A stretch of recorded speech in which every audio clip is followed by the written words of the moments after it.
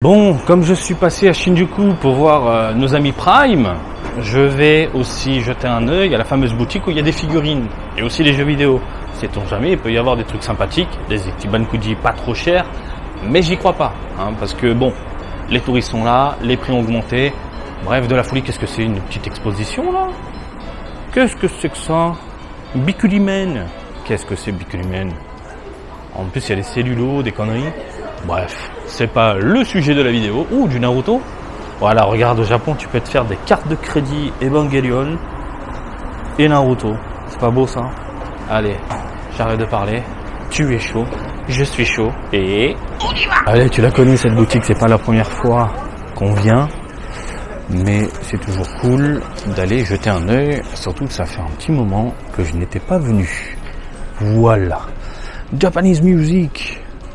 Game music. Et en plus ça nous fait une vidéo mise à jour, voilà. Parce que vous êtes nombreux en ce moment à venir dans l'archipel. Et peut-être que ça vous intéresse de voir un peu ce qu'il y a en ce moment dans cette boutique. Et là je suis côté des jeux CD musique, c'est le bordel. Qu'est-ce que c'est que ce bordel? Il y a même un jeu Sega Saturn posé à l'arrache. C'est n'importe quoi. Ah non, c'est pas un jeu Sega Saturn, merde. Mais le design s'y prête. C'est un bordel. Je pense pas que ce soit les Japonais. Tout de suite, Marty. Bah, je le sais, hein. Parce que j'ai des potes, c'était un peu dans le même style. Donc là, je vois du D. Oui. C'est des western music. Non, non merci.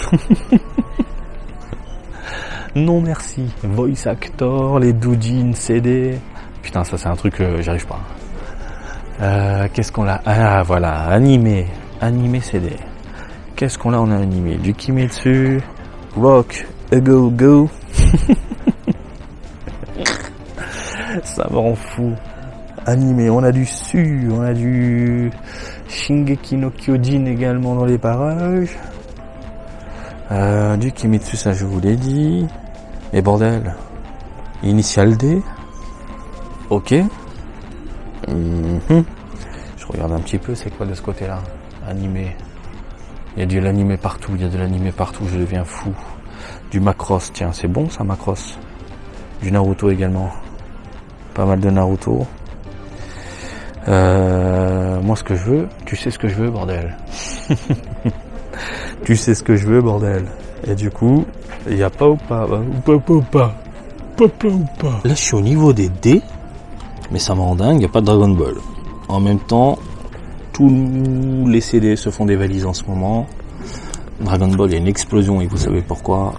C'est taré. Voilà. Bah écoutez, on va faire un autre tour. Je sais pas ce que t'en penses. Dans la vitrine, 43 000 yens Yu-Gi-Oh! Voilà. 177 000 Super Mario RPG. Non, tout va bien. Tout va bien, ma gueule. Alors là... Ok, c'est des CD, on a des artbooks et on va surtout se pencher et des pamphlets, des magazines, génial, pamphlets, magazines, etc.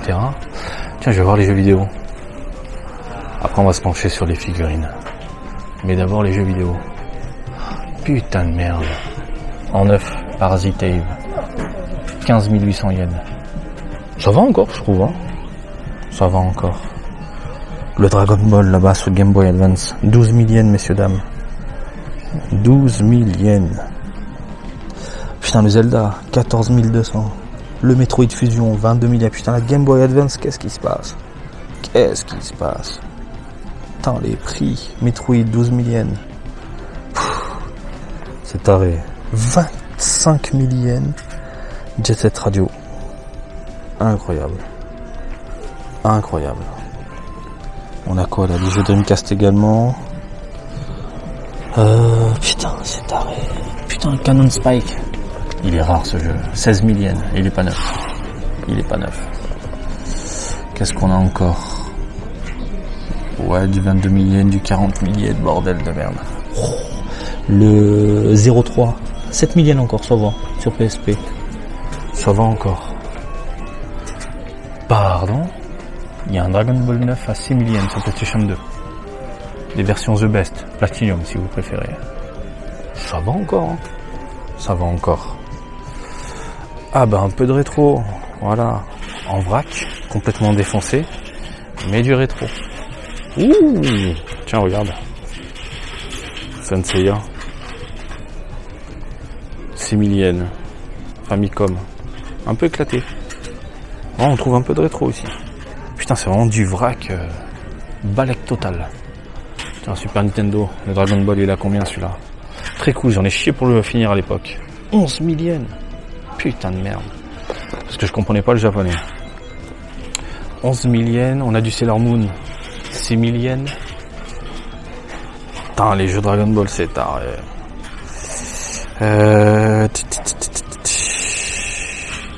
Ok, du Final Fight 2, tiens. Chez la cartouche, chez la maison. 3500, ça va encore. Le Star Fox, normalement il est pas cher. 2200. On le trouvait dans les milliers à l'époque. Et quand je dis à l'époque, c'était il n'y a pas très longtemps. Vraiment pas très longtemps. Oh putain de merde. 700 yens. Street Fighter 2, 2700 yens. Le Mario Kart, 3000 yens. Très très cool tout ça. Très très cool. Capitaine Tsubasa 5, 3000 yens. Bon ça va. Hein. 3200. Non ça va, ça va. En Dragon Ball il n'y a rien. Hein. Il y a juste celui-là que j'avais adoré quand j'étais gamin. Et puis voilà, que j'avais aussi payé une couille. Les Game Boy à 13 000 yens, 10 000 yens environ. Il y a pas mal de jeux. Ok. De la loose. De la Mega Drive. Putain, le Sonic. Hop. 8400 évidemment. Il n'y a plus grand chose en Mega Drive. Sega Saturn.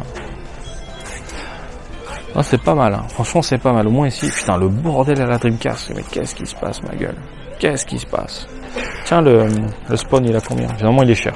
6005, ça va encore là. Ça va encore. Ça va encore. Bah écoute, je pense qu'on a fait le tour de la PC Engine. PC Engine. 18 000 yens. Et ça c'est la nouvelle version ça. C'est pas le truc vieillot. Après t'as les jeux bien sûr. T'as les jeux. Voilà. T'as plein de jeux. PC Engine. Oh le bordel. Le bordel. C'est pas cher hein. 2002. 1300. C'est vraiment pas cher quoi.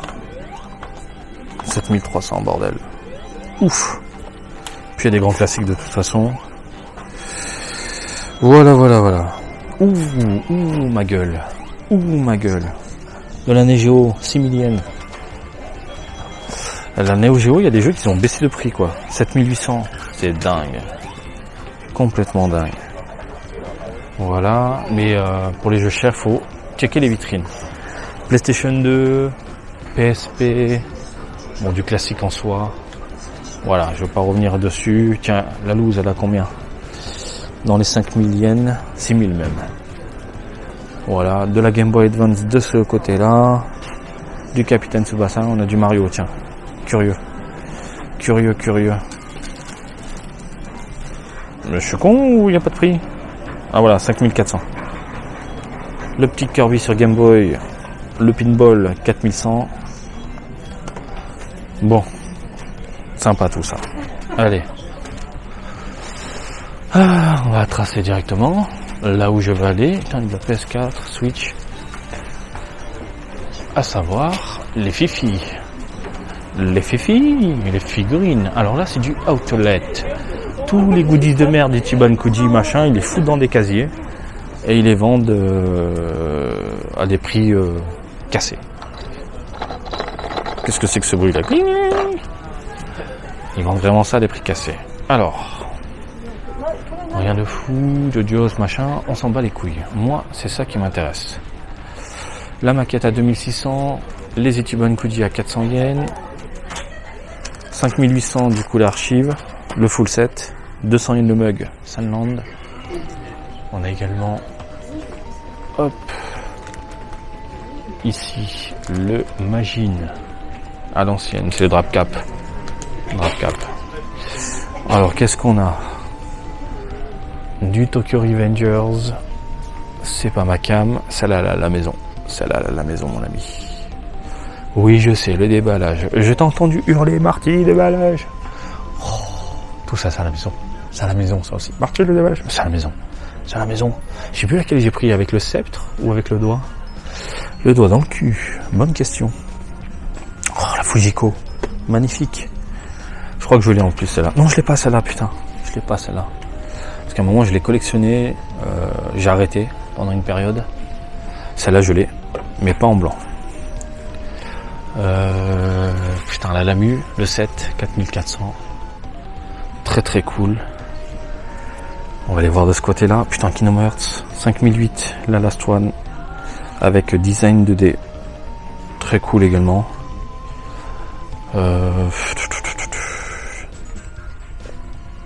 Ouais, du Land. Oula, je veux pas tourner la caméra derrière moi. C'était chaud. Ouais, une gamine qui monte sa culotte. On va éviter. Oula, on est vraiment dans Land. Je vous montre à Tsunemiku. J'évite de tourner de l'autre côté. Je regarde en même temps, voir ce que j'ai sous les yeux. Bon là, on n'est plus sur du Land, ça va. La vibration Stars. C'est un peu plus soft, on est d'accord. Voilà. Qu'est-ce qu'on a ici? Il y a du Dragon Ball. Il y a du Yu Yu Hakusho. Putain, c'est quoi ça? Kobotokuya. Oui. Oui, mais ça je signe, je prends. Kotobukiya, messieurs dames. Superbe. Je savais pas qu'ils avaient fait des dérivés du coup. La Broly, Super Saiyan 3.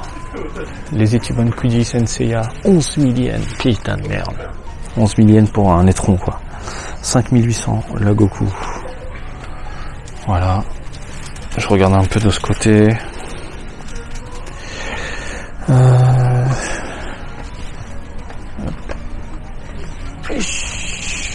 J'évite de déranger. 10 000 yens. Bordel de merde, j'ai chopé 4 fois. 7005, 3002. En disant qu'on est dans les prix, mais un poil élevé. Voilà, tu retires 1000 yens à chaque fois dans les prix, on est dans la moyenne. On a la Gohan, Mirai Gohan à 4000. 4000. 3006. Le Freezer, le Dodoria là. Freezer, 7005. Qui a repris en cote. Parce qu'elle avait baissé de ouf. La celle que j'ai à la maison, 12 000. La celle qui pense, 8 000. Le Kiwi à 7005. Double à 4400. Vegeta 6000. Tiens, le Ma Junior il est caché. Alors 30 000 le Majin Buu. Et le Ma Junior à 10 800. Voilà. Donc la diff de prix, ici 10 800, on l'avait vu à Kiva à 6 000, t'as 4 000 yens de diff. Donc oui, ça vaut le coup de tourner, messieurs, dames. Je ne cesse de répéter. 20 000 yens. Ta grand-mère. 20 000 yens. Le Piccolo pisse, jeune pisse vert cacaboudin. Ok. Il y a beaucoup de monde. On va essayer de se faufiler. Alors, le Broly, 11 500, 7 500, 6 000. La Chichi, 13 400. Dites-vous que j'en ai 3 à la maison. Bon, il n'y a pas le présentateur. Bon, écoutez, putain, 3 900, une merde. Je pense qu'on a fait le tour concernant Dragon Ball. On a du My Hero Academia également. Tiens, la Deku, 9 600. Voilà. Écoutez, sympathique tout ça. Voyons voir One Piece. Ouh, 6000. Sympa. 6000. 13 500 la Uta. Ah, les prix sont un peu plus élevés, on est d'accord. Mais bon, je sais que toi, en tant que touriste, mais Marty, c'est un truc de dingue, c'est pas cher, c'est blablabla. On est dans Star Fox. Des fois, j'entends parler certaines personnes, blablabla, j'entends comme ça. Tiens, 1500 yens. Elle vient de sortir, je crois, non? La King of Artists, lot numéro 2. Voilà. Putain, j'ai plein de vidéos à vous sortir. J'ai là vraiment la blinde de vidéos à vous sortir. C'est le bordel. Parce que j'ai des trucs en fait qui sont déjà dans mon PC et que je vous ai pas envoyé. On a du Kimetsu également. Attends, je vais aller au coin mini outlet concernant les figurines. Qu'est-ce qu'on a? Et là, j'ai trouvé des trucs de dingue. Des vieux jouets Dragon Ball. Faut bien regarder. 700 yens, 900 yens. De la donzelle à 800 yens, Idol Master. Non, il n'y a rien. Aujourd'hui, il n'y a rien. Il n'y a vraiment que dalle. 500 yens. Le Mewtwo, là. Le Mew, pardon. 900 yens. Il n'y a vraiment que dalle de chez que dalle. J'avais trouvé quoi? Baba la sorcière. Et je sais plus quoi. Ah oui, Gohan. Avec le masque, le vieux Gohan, Papy Gohan. Bon. Après, on a du ricain, on a plein de trucs. Voilà, de ce côté-là, Transformers. Superbe. Voilà, du mignon, du choupi, du Star Wars. Par contre, ils font les cartes? Ouais, ils font les cartes. Ils font les cartes, on va les voir. Il y a des maquettes, des jeux de société, des tokusatsu, Sentai, Kamen Rider, Metal Hero. C'est chaud de vous montrer complètement la boutique. C'est même mission impossible. Hein. Alors on est sur du One Piece là, à 5000 yens. Ou Fusion World. Ah c'est là, Fusion World. Fusion, il n'y a plus rien. Il n'y a plus rien. Il n'y a plus rien. Complètement taré. Bon. On va pas faire des claquettes, je vois pas ce qu'on peut faire là. On attend les boîtes. On attend que ça, les boîtes. Le stock. Alors de ce côté-là, en vitrine, non. Il y a du Magic. Il y a du Dragon Ball Heroes. Il n'y a pas de Fusion World, il n'y a pas de stock. Putain, Pokémon. Ok. Ok, messieurs, dames. Bah écoutez, on va faire des claquettes. Voilà. Bon voilà, j'aime beaucoup cette boutique. Beaucoup de choses, surtout du côté rétro, le rétro gaming. Vous l'avez vu dans mes vidéos et je vous ferai le reportage, vous me l'avez demandé à Akihabara, pour vous montrer que c'est mort, c'est vide. Je vous ferai même, mieux que ça, une vidéo comme j'avais fait avec les figurines, où se rendre pour acheter des jeux rétro gaming. Vous allez voir, les rayons sont vides, dévalisés par les touristes. Quoi qu'il en soit, ici à Shinjuku, il y a encore quelques perles. Par contre, il faut sortir les billets. On est d'accord sur ça, faut grave sortir les billets. Concernant les figurines, ils ont augmenté les prix, ça se voit. Ça pique un petit peu. On va dire on reste dans la moyenne, mais ils ont gonflé à mort. Et on l'a vu, par exemple, si c'est le Match Junior, dans les 10 000, 11 000 yens, allez, j'arrondis. Quand tu vas à Kiba, à 6 000 dans les boutiques que je te recommande, bon, la diff, elle est quand même grosse. Hein. Pour moi, c'est comme si il y avait 40 balles de différence, hein, voire 50. Donc, à surveiller, encore une fois, faites votre tour, tout simplement. Vous pouvez économiser quelques pépettes. Oui.